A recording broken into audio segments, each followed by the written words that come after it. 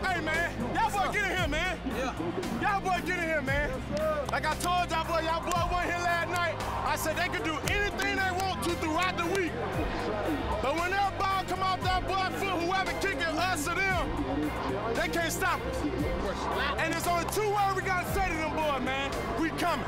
We're breaking down on that, man. Say it loud and proud, man. 1, 2, 3, we coming.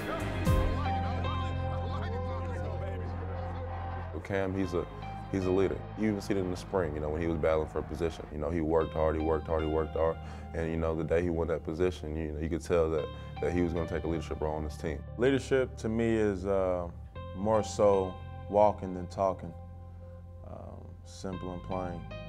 It's a lot of times people always talk their way into leadership, but I'm a firm believer, and it was instilled in me at a young age. It's better for you to you know, lead by example rather than even saying a word. And quarterback from College Park, Georgia, Glenn Junior College, number 2, Cam Newton.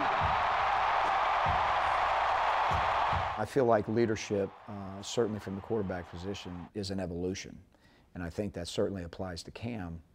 You know, you can't just step up and be the leader if you've never been productive and nobody's seen you basically earn your stripes. I always expect someone to do what they're assigned to do, and if I don't do it myself, you know, if it don't start from the roots with me, you know, I can be an imposter, so to speak, and you know, I do not want to be labeled as that. Let's go, man. Have some fun out there, bro. Have some fun. As the season has gone on and he's become more confident and he's become the player that he's become, then with that comes the ability to be able to lead with confidence, and I don't think there's any question he's arrived there. Cameron Newton fakes a handoff over the right side. Newton 25, 20, 15, 10, 5. Touchdown, Auburn! Auburn leading Georgia 7-0. There you go!